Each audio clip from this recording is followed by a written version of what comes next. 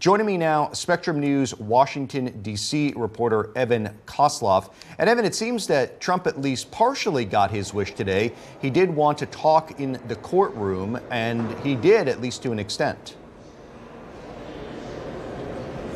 Right, you just saw former President Trump turning that essentially into a campaign event there outside of the courtroom after the court proceedings. But he also got 5 minutes before the judge cut him off inside the courtroom, where he said a lot of the things that you might hear from him if he's on the stump, talking about this as a political witch hunt. That was one phrase that he used while he was talking there in the courtroom, saying that he should receive damages. That was one thing he said in there. Also saying what's happened here, sir, is fraud on me. They want to make sure that I don't win again, and this is partially election interference. So really, this is something that the former president has been using as a selling point as he's campaigning for president yet again. You know, he fundraises off of all these criminal and civil court cases. If you go to his events, you'll see people wearing T-shirts with his mugshot on there. This is something that he thinks that will help him in the polls, and so far, it has been working. If you look at the numbers, he's got almost a 50% lead on the national polls, and he's leading